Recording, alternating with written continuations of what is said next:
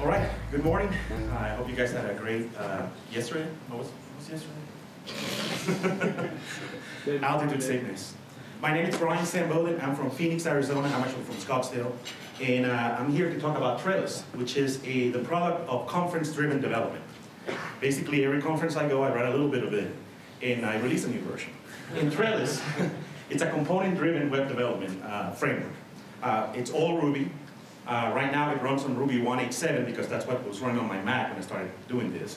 1.8.6 doesn't work just because of how I deal with blocks. In 1.9 it's still broken in some areas, so I'm fixing that pretty soon. So components on the web. There's three things that I actually was looking for when I wanted to build a framework that was radically different from Rails. And don't get me wrong, I love Rails. I make basically a living with Rails. But in the Java world, yeah, that's right. I was a Java developer. I am still a Java developer in disguise. And if they give me enough money for it, I'll still do it, you know. I'm that dirty.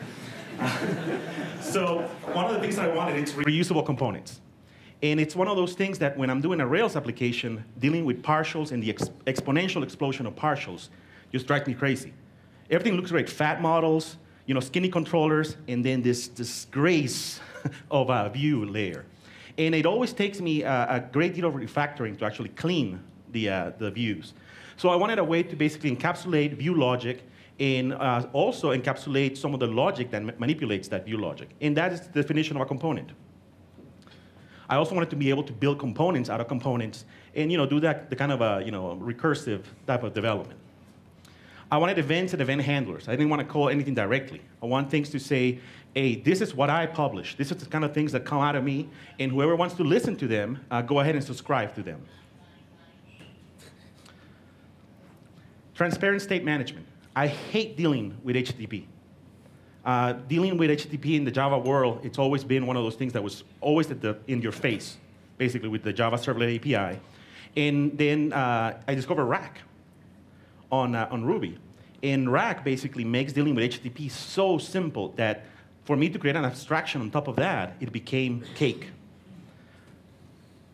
So what is Trellis? It's magic like Rails. So there's a lot of DSLs. And I kind of went DSL crazy with this because I was getting into writing DSLs, and I was writing DSLs for pretty much any Java library. I wrote a DSL on JRuby for it, just because I could. In metaprogramming, it's kind of like a drug, you know. You get the first hit, and then you're hooked. And from that point on, I was like, OK, I don't need a DSL for this. Stop now. It is a micro framework, or at least it started as a micro framework. In 300 lines of code, I did about 60% of what a Java framework written by a good friend of mine did, called Tapestry. And that was kind of one of my main inspirations for this. But the moment I saw that 300 lines of Ruby code could do what thousands of lines of Java code did, I was like, that's it. I just can't go back now. Unless you give me enough money. We already talked about that. So it's small like camping in Sinatra.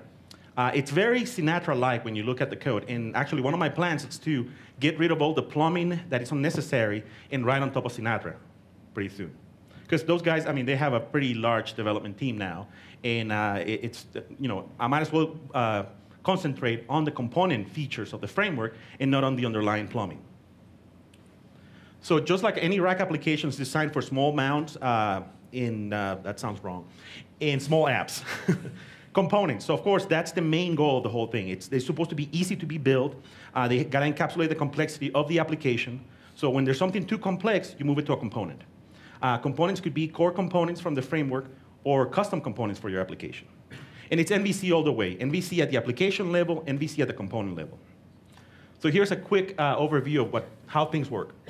You have an application, which is a Trellis application, just like a Sinatra application. That has a bunch of pages. The pages have components in them. The components are declared on the template of the page, or if they're invisible components, in the actual page code. The components emit events. The components consume events. The pages consumes events, and also dispatches events to the components. The inspiration, pretty much Tapestry and Web Objects were the two big ones to begin with. Then when it came time to implement, I started looking at C-side. Of course, continuations in Ruby still suck, so I couldn't do continuations. So I had to basically do HTTP magic behind the scenes with state management to basically deal with things like that.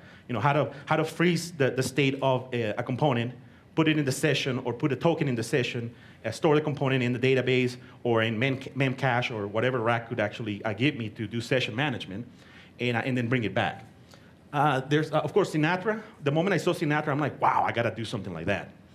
Camping, just because of the size and how easy it was to just get started. And of course, there's some lesser-known frameworks like Iowa and We, which have some really cool features, but again, they're not that well-known. And of course, the big 800-pound gorilla, Rails, which all the magic of Rails, just the first time you saw Active Record, if you came from the Java world, you're like, oh my God, I've been doing Hibernate for all these years. I'm going to kill myself. I actually teach a Hibernate class, which at the end of the class now I have a slide where I say, well, all those 3 days of Hibernate you can replace with this one slide of Active Record. And they hate me for that. So of course, it's built on Rack. I was going to do some nice Rack jokes, but I'm going to move on. And let's look at some code. So hello world. Everybody needs to see a hello world of any framework. The hello world in Trellis can have a simple RB file, in this case called simplest, in one HTML template. And this is what I have in there. So I have the RB class, and you can see that it has an application, it has a start page, and it has a command at the bottom basically to launch the application standalone. You can deploy them to anything that Rack supports. So I deploy them to Heroku. You can use anything that supports RackUp to launch an application. You can use to launch the application. This template, it's just an HTML template. Very simple. You can see that there's components in there. The components are those tags that start with Trellis.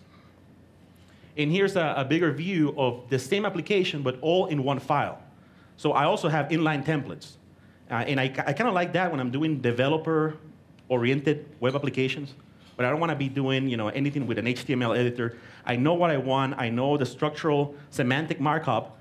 I throw it in there, and I worry about the CSS and all that stuff later. So in here, I have a Markov template.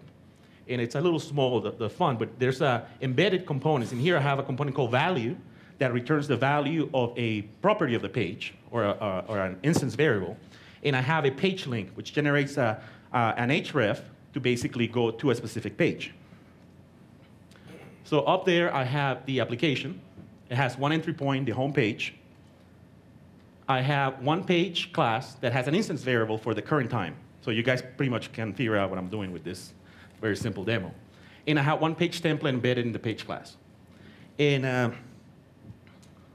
there's two components that I use right now. So one is the value and the page link. And I can get access to that current time instance variable from within my value component. And there's many ways to get to things. You can get to the instance variables raw, just like you do in ERB, and do loops in the templates if you want and all that stuff. But I prefer not to do a lot of scripting in the views. And that's one of the reasons to have components, to basically hide all that nastiness from the views. So let me show you this. To run them, they're just Ruby scripts. So you can just, there's a start method there on that last command that I put in the file, and you can just run them. So let me go ahead and show you that application.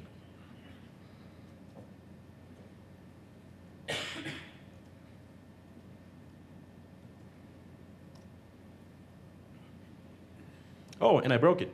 Yay! All right, let me move on to the next one. It always happens. It's beautiful, huh? So how do you navigate from page to page? To navigate from page to page, you basically, when you handle an event, the return value of that event becomes the value of the page you're going to. Each page has to know in advance which pages it can navigate to. So you have to declare them in your page. You can say page home goes to page X and Y. And then from the event handler methods, you can say return, you can return an X or a Y instance that's already available to that page, and that will create the navigation link. And of course, this doesn't make much sense without a example. So here's an example. This is the high-low application, a very simple game where you're guessing, basically, the number guessing game. And I'm going to have a page. It's called a start page, a guess page, and a game over page. And most Trellis applications are like this. They're little state machines where the nodes are just pages. and the transitions happen via event handling. So I have 3 XHTML pages, and I have the high-low RB code. The application has the home page, and you can optionally define the pages you're going to navigate to. So I'm saying that I have the guest page and the game over page as pages available to my application. You can have multiple applications and reuse the pages across different apps. The start page has an onSelect. That onSelect, the convention that I put in there is that everything that starts with on, it's an event handler. So there's going to be a select event created by a component on the page, and the onSelect is going to answer that call. I put the return, I know, it's just to make it more clear in terms of explaining what's going on. So I'm going to set a value on the guest page, which is the target of the number to be guessed, and then I'm going to navigate to the guest page. Very simple. On the start page, I have that start guessing link. That's what it's going to generate the select event that onSelect is responding to.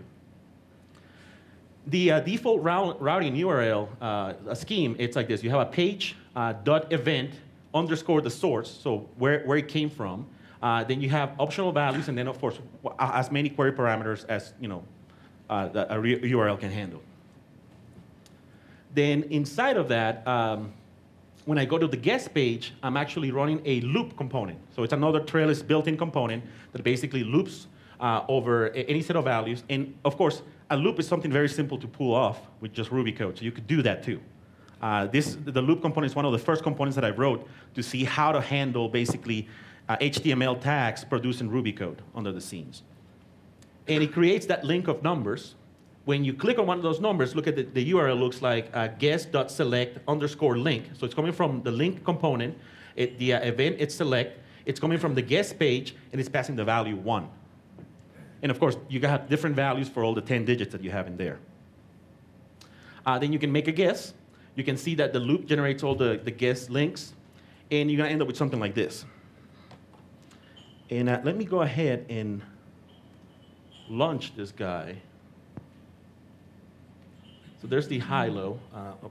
Browser's on the wrong side of the moon.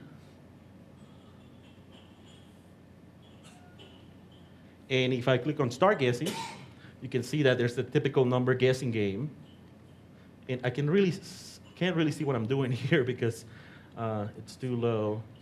7. Sad things to be proud of, huh? So basically, here's a state machine with the nodes replaced with the actual pages, so you can see really what's going on. But again, it's a very simple, if you have something that you have a very well-defined flow, this is a really easy way to basically get that flow ahead of time and then flesh out the nodes. In a Rails application, we kind of go more with the controller, and a controller has multiple views, and that sometimes can get out of hand in terms of understanding what the application is doing. Of course, this only scales to a certain size. So that's why I like small applications that are like little state machines to be built with this. I wouldn't go and build a CMS using this, which I did though. But I proved my own point that it's like I started basically getting confused about how the flow of events happen. Not as fast as you would in a Rails application because if you have a very large Rails app, you have to really start basically whiteboarding what goes where. And in this case, this is actually pretty helpful for that type of application. I have also a Hangman application. I'll show you that one running. I'm going to skip the code just so you guys can see what goes on. Similar state machine type of app. And instead of having numbers, I have letters, and I suck at this game. And since I can only see part of the screen, but you can see that you have a list of words. This is about probably 100 lines of Ruby code. Very simple. And I'll show you the Ruby code for that. So here's the Hangman application. And it has a main application. Notice that I have static resources. And Rack basically gives me all the magic to basically have static resources, have, read, like, for example, things like a JavaScript file and cache it. There's all kinds of Rack middleware. So yesterday you learned a little bit about Rack. And the number of middlewares available enables you to build a web framework like this. I mean, I built the first version of it on one conference. So it is really amazing framework to build things like this. Here's the start page, where I basically create the list of words from a text file. Then I have an onSelect to start the game. I set the target word. On the guess page, I have some persistent fields now, because you have to remember the guesses that the user has made. So this is where the state management comes into play. A page can have persistent fields. A component can have persistent fields. You can also tell the page, hey, this persistent field is going to go to the session. This one is going to go to cookies. This one is going to go to the database. This one is going to go to memcache. So you can have that, decide what to put where. So in most cases, you will put something simple like a token, encrypted token on a cookie, and use that to find the chunk of information that might be in memcache or in the database. Other than that, this is just some traditional Ruby code. Noticing here that I basically I have an array of underscores to show basically the things that haven't been, the letters that have not been picked from the word. And the game over page, of course, just has the target, which is the target word that we were guessing. So I can print it there and say, hey, you failed to guess this word, or yay, you found the word X. And the number of guesses that they had left. So I can tell them, hey, you found the word and you only had 2 guesses left.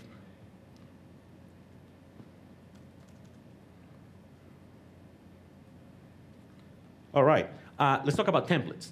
Templates, I can do XHTML templates or HTML templates or HTML5 templates. And I have a remove component, which is something nice that came from Tapestry for a designer. So they can have a preview of the page statically, and that gets removed at runtime. So it's a very simple component, but I thought it was a really cool feature that Howard created in that framework. HAML, so if you like HAML in Sass, you can use that, inline or in templates. And let's talk about components, though, which is the main feature of Trellis that should basically drive you towards using components. There's also components in Rails. There's the cells for stateless components project, and there's also Apotomo, which is for stateful components. So if you like the concept of basically reusing view logic in some controller logic, instead of copying and pasting or doing some weird hierarchy of controllers, you can use something like a Cells or Apotomo. And I don't know why I'm still in the competition here, but so here's that loop component that I show you. And this is basically 10, 15 lines of Ruby code. And you can see in here that basically it's just looping over some values that are available to the context of the page. So I use something called Radius to basically do all the templating and all the tags. So that tag, that render do tag, it's something that comes out of that Radius gem.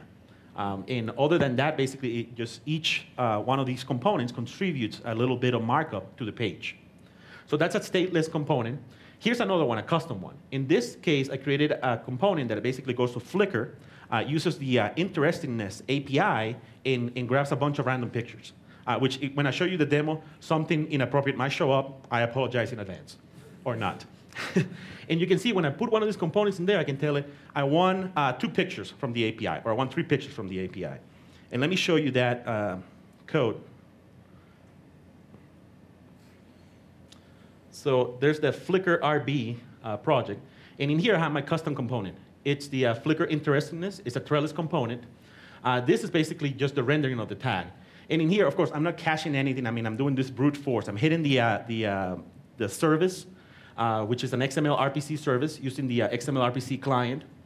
And I'm calling that method, the Flickr interestingness get list. Then I'm using Nokogiri to parse all that stuff. And then I do some XPath to basically grab what I need, the URLs for the pictures. And then I dump those using Builder onto the markup of the component. So inside of the application now, I have one embedded template in here, and I can now use my components like this. So I have there one component, and then I can have another component some other place with some parameters. So this is the beauty of this. You can have, every time that you see a pattern in your views that repeats but with some changes in cardinality or something like that, a component might be an appropriate abstraction for that.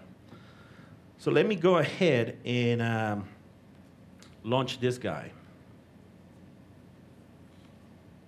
I believe I have them all hyperlink there. And let me go and make sure that it's running.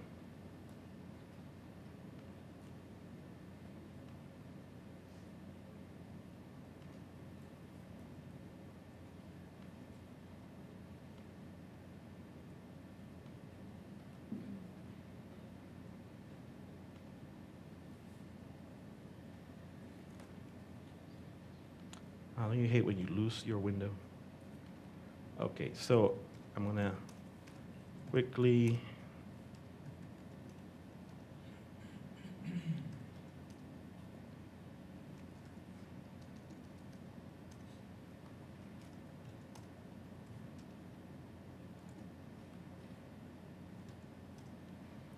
okay, now it's running on 3006. Let's go back to the browser. Local host 3006. And of course, assuming that the web it's working for me, I should be able to now see the component.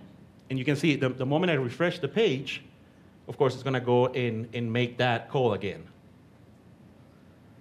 Now, I could do some magic behind the scenes. I can say, hey, cache some of these URLs in the background. The component itself could cache them as a class-level type of caching. So the component could say, oh, start caching some of these URLs, and then I can do randomizing from those URLs that I cached rather than do the call again. So, and you have those choices. That's some of the things that I built into the framework. So that is a stateless component, custom stateless components. But really, a stateful component, it's where you're going to get your money's worth. And here's an example of a counter component. And I know that somebody's talking about Seaside pretty soon, and I stole this demo from Seaside. Everybody that's doing a component-oriented framework steals something from Seaside. In this case, this is my, my contribution to the bounty. So I have a component called a counter, and that counter has a state. It's just a count. In a page, I'm going to put a bunch of those, named counter 1, counter 2, and counter 3. And when I call the events on that component, the page will intercept the event and then pass it to the component instance. And, of course, refresh the page. Right now, of course, I'm doing everything on a page refresh. I'm doing non-AJAX events. I also have AJAX events that can do some pretty cool stuff. And I started with UE, and I kind of got disappointed with the framework, so I'm rewriting everything with jQuery now. So it's kind of in a state of flux. And I also have, each component has a reset method that basically sets the count back to 0. And I have a reset event handler on the page that then will call the instances of reset on all the components. So I have two ways to communicate. I have the indirect event-based communication. So when an event happens on the component, the page grabs it and then gives it to the right component instance. And then I have a reset link that has an event handler on the page itself that actually then manipulates the component instances directly. So for each component that I place on the page, I have an instance variable available to the page. So let me show you what that looks like. And it's better if I just show you the actual code running first. And I believe I have this one running. Let's see. OK, so here's my, my component. And you can see that I can increment. I have 3 instances of them. I can increment them all. They're all keeping state. For this particular demo, I'm keeping the state in a cookie. But that's just my choice for this demo. And this is a page event. So when I click on that reset counters, I'm resetting all the counters by manipulating the instances directly. So let me show you the code now. And I think we can then go into questions.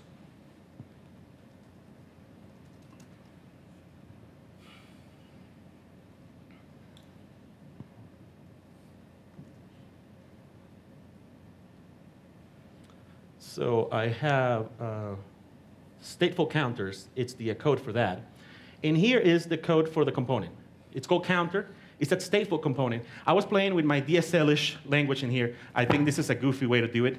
I was doing an as stateful type of approach. But I think I'm just going to have a component that's a stateful one and just inherit from that.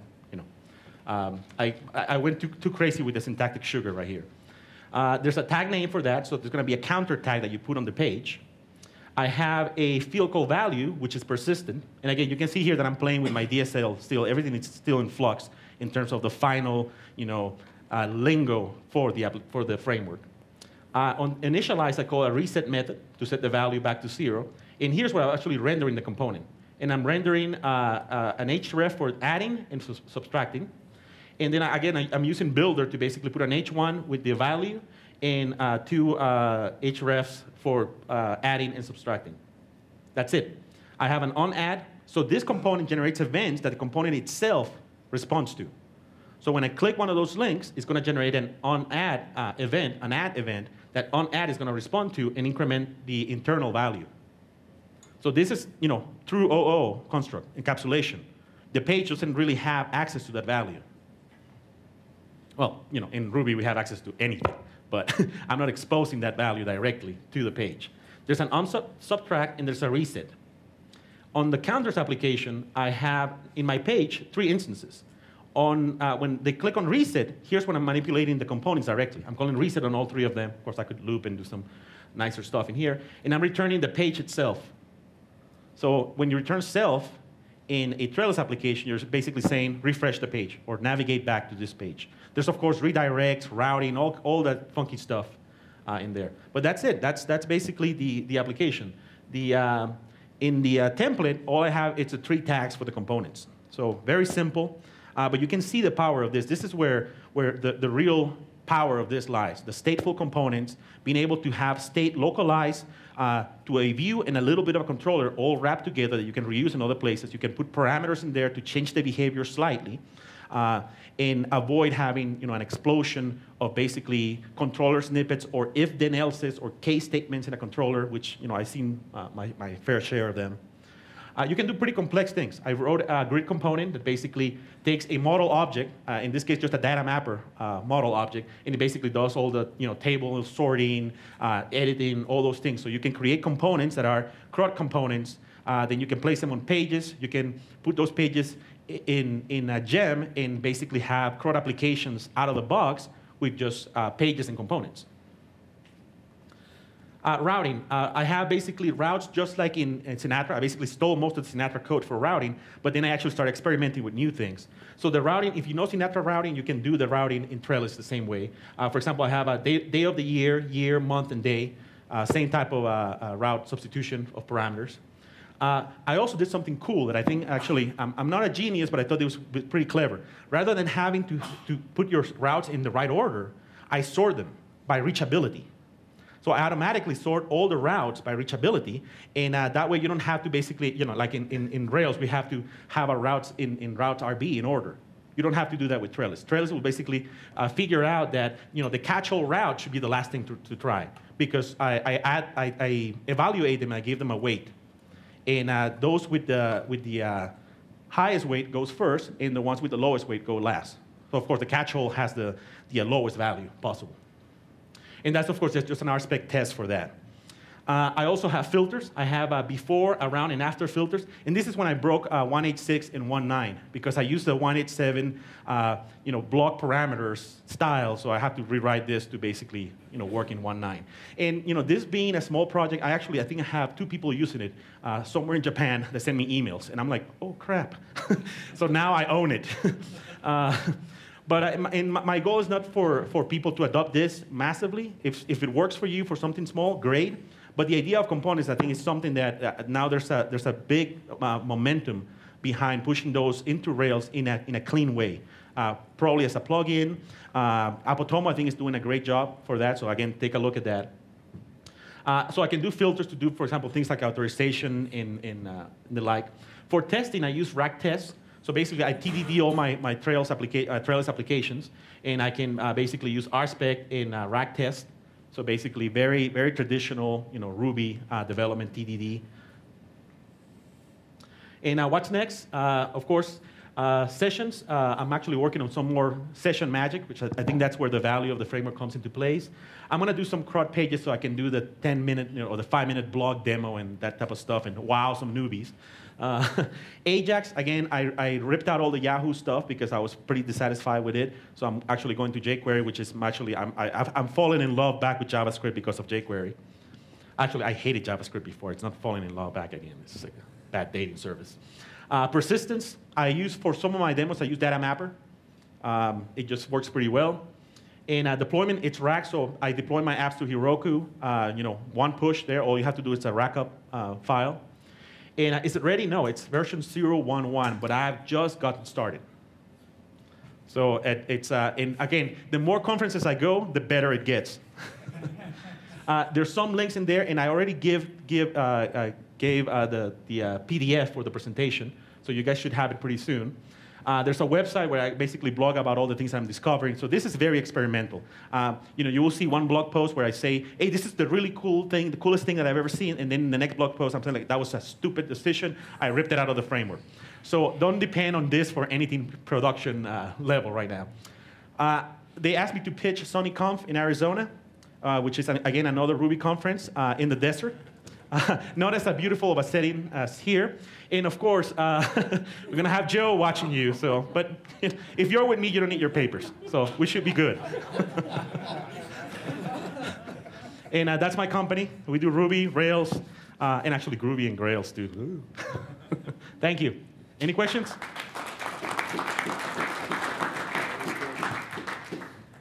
Yes? So I think you may have answered this in the course of the presentation, but what about trying to build this on top of something like Action View or Active View? That's what Apotomo has done, and they've done a great job at that. And actually, I'm copying a lot of the things that I'm seeing them doing. But there's some things in there that they haven't seen because they haven't worked with a component framework. They didn't come from .NET or from Java to see components fail miserably and sometimes succeed pretty well.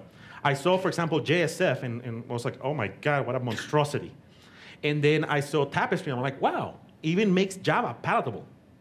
So you have to have gone through those successes and failures with components to know how they work well. And of course, back in the day, I used to do Delphi and all the Windows-based drag and drop type of things. And of course, I saw all the horrible things that happened with those two. You guys remember somebody putting a button, double-clicking on the button, and putting a whole COBOL program on the event handler.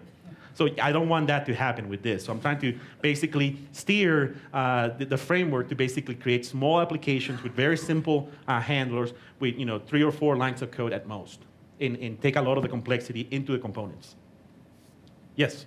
Well, you said you borrowed some of the ideas from Seaside. How deeply familiar are you with Seaside? I played with it for about a week and a half. Then I tried to get really familiar with Ruby continuations, then to realize that it was going to be a worthless effort for me to go the continuation route.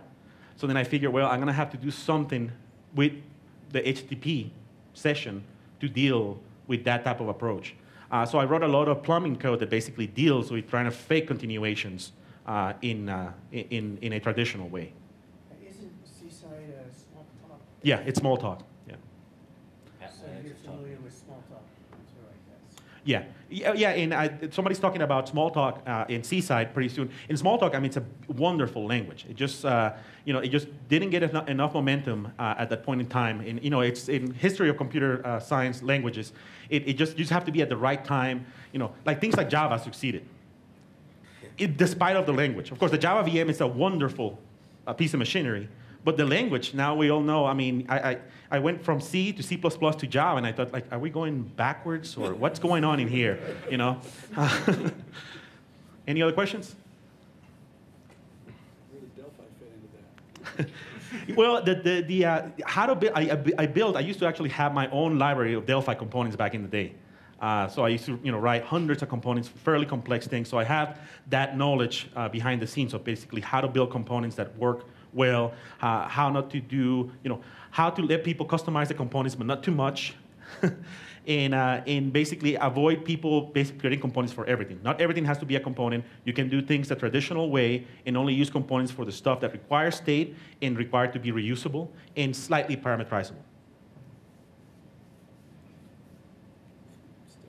And our next release is going to be on top of Sinatra. So if Sinatra runs on Rails, so then Trellis will run on Sinatra, will run on Rails. So I'm piggybacking on the successful ones. All right, excellent. Thank you.